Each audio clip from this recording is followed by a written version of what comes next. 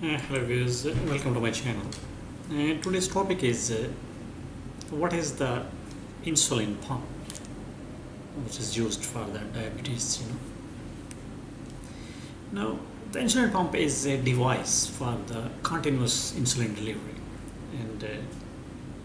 it's composed of a pump reservoir similar to that of an insulin cartridge, or cartridge, sorry, and a battery operated pump, and a computer chip that allows the user to control the exact amount of the insulin being delivered. Now,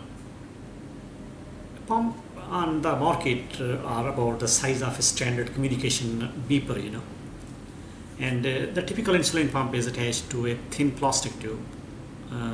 like an infusion set, and it has a soft cannula at the end through which the insulin passes, and the cannula is inserted under the skin and usually on the abdomen, Now the cannula is changed every 2 days, and the tubing can be disconnected from the pump while showering or swimming, Now the pump is used for continuous insulin delivery, and 24 hours a day, 24/7, and the amount of the insulin is programmed and is administered at a constant rate, which is a basal rate, and the amount of insulin needed over the course of 24 hours varies depending on the factors like exercise or activity level and sleep, and this pump allows the user to program many different basal rates to allow for the variation in the lifestyle, and the user can program the pump to deliver a bolus, which means a large dose of insulin, during the meals to cover the excess demands of the carbohydrate ingestion, Now, hundreds of the thousands of the people who are suffering with diabetes worldwide are using this insulin pump, and the pumps were first used by people with the diabetes type 1, and the people with the diabetes type 2 sometimes use as well, Now the many children successfully use the insulin pumps, and the insulin pumps allow for tight blood sugar control and lifestyle flexibility while minimizing the effects of the low blood sugar, which is known as hypoglycemia. Now the newer models of the pump have been developed, and they do not require a tubing, in fact, and the insulin delivery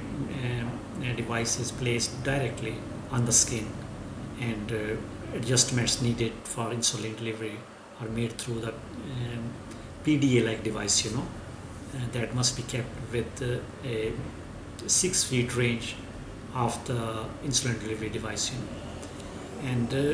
it can be worn in a pocket, kept in a purse, or on a tabletop when working,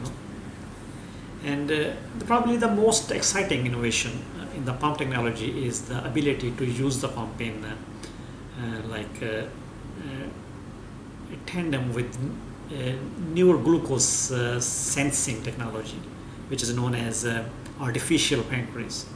and that administers insulin based on actual glucose levels and determined by the glucose sensor,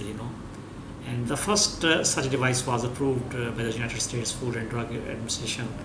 in September 2013, and it's manufactured by the Medtronic, and it's approved for the use in the people with diabetes who are over 16 years of age or older, Thank you very much for watching this video. If you need more information about the insulin pump, about any disease or any medical condition, you can visit our website www.diseasesandtreatment.com, and please do not forget to subscribe this channel for more informative videos every day. Thank you very much. Goodbye.